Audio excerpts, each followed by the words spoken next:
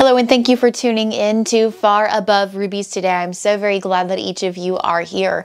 Today we're continuing our series on lessons from the wilderness, things we can take away from the time that the children of Israel spent wandering in the wilderness.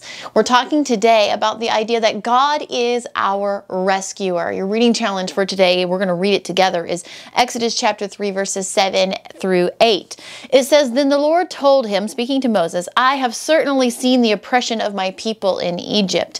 I have heard their cries of distress because of their harsh slave drivers. Yes, I am aware of their suffering. So I have come down to rescue them from the power of the Egyptians and lead them out of Egypt into their own fertile and spacious land." While some might look at this scenario and say, why did God allow suffering to happen in the first place? Why did God allow the children of Israel to get into the predicament that they were in? What I see here is the faithfulness of God to both hear and rescue his people. We will endure suffering in this broken world that we walk through.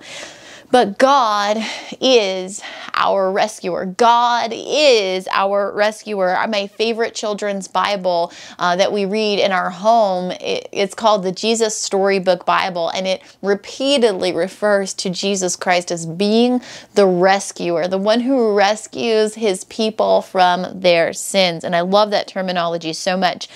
We can be angry at God for allowing the trouble to come in the first place, or we can keep our eyes fixed on the truth of his faithfulness, the truth that God is our rescuer, the truth that he does hear our prayers, he does understand, see, and wrap his heart around our suffering, and he does do something about it. Our prayers do not fall onto deaf ears. He is the God who hears us, and that might seem like such a simple thing if you've walked with Jesus for a very long time. It might seem cliche. It might seem like a term, a saying that we pull out to just make somebody feel better and pat them on the back. Oh, God hears you.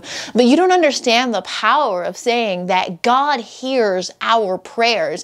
There are so many people all over the world who pray to tiny little statues and who pray to false gods and who pray to things that cannot help them.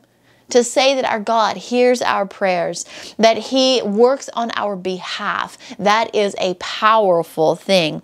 God didn't send well wishes or fruit baskets when he saw the suffering of the people of Israel. He didn't say, oh, things will look up tomorrow. I'll keep you in my thoughts.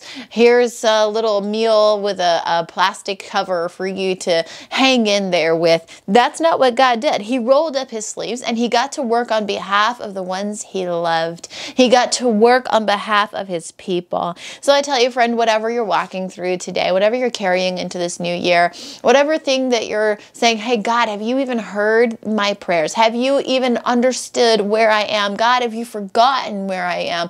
I just want to leave you with this encouraging message today that God is your rescuer. He does hear your prayers, and he is rolling up his sleeves to work on your behalf so that he will work out all things, even those things, for your good.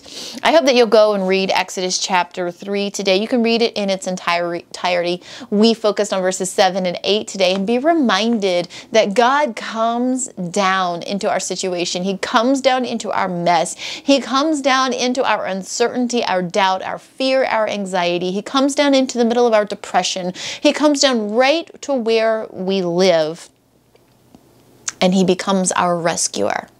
Thank you for being here with me today. And if no one's told you lately, you are loved and you are cherished and you are valuable. You have beautiful and tremendous worth, my sweet friend, and that worth is far above rubies. Thank you for being here today. I'll see you all again tomorrow. God bless you.